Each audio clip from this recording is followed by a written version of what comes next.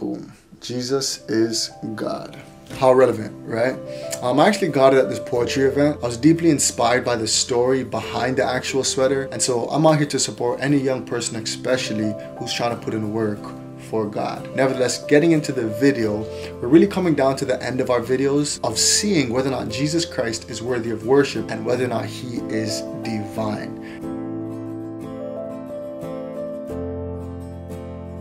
Now, I don't claim that this video series is an exhaustive study. It doesn't exhaust the matter. But I believe that we've seen clearly and plainly, friends, that Jesus Christ is both divine and for sure is worthy of worship. Now, I'm going to put right here in this box right here, all of the instances in the Gospels where Jesus... Screenshot it. Go ahead and screenshot it. These are all of the instances in the Gospels where Jesus Christ receives worship. Now, if Jesus Christ was some lesser God, or just a man, or just a prophet, a messenger of God, then Jesus Christ should not receive worship. It's just like if somebody came to me and, you know, started praising me and worshiping me, and like I'm just out here just receiving it. What? That's blasphemy.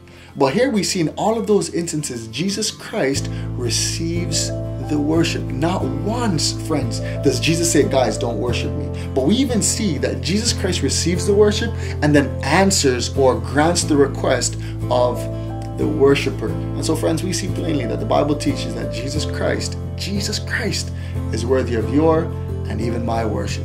Nevertheless, I want to point your mind to a couple examples. We find in the book of Luke 24, we won't be long, we find in the book of Luke chapter 24 and verse 51, the Bible says something interesting. Now, in Luke 24 and verse 51, the Bible says that Jesus blessed the people, then he was parted from them, then he was carried up into heaven. Now, in verse 52, the Bible says, and they worshipped him, they worshipped Jesus, and returned unto Jerusalem with great joy.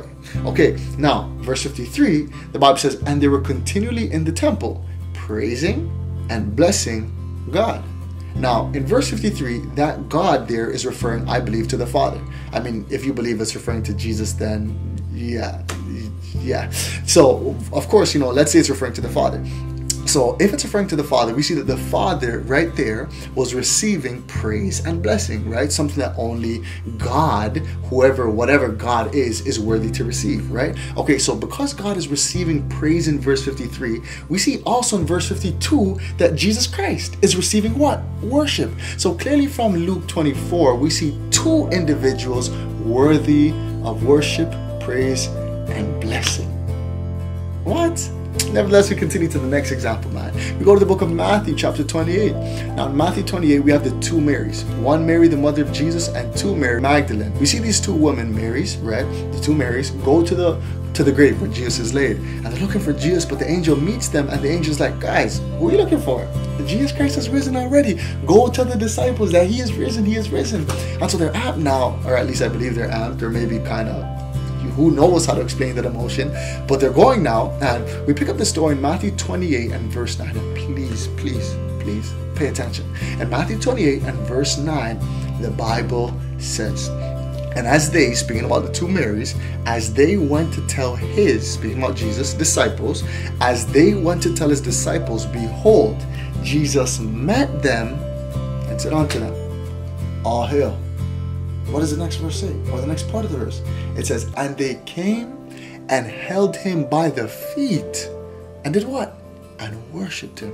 Now, friends, if there is ever they're on their feet. Now, okay, they either did one or two things, right? They either did this, Jesus, I worship you, I worship you, which would be pretty awkward, or they did this.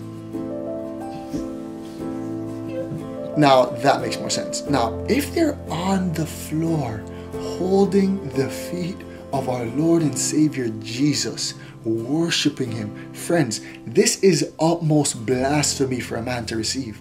But here we see that Jesus Christ, he literally responds and tells the two Marys. In verse 10, the next verse, he says, be not afraid, but go and tell the disciples.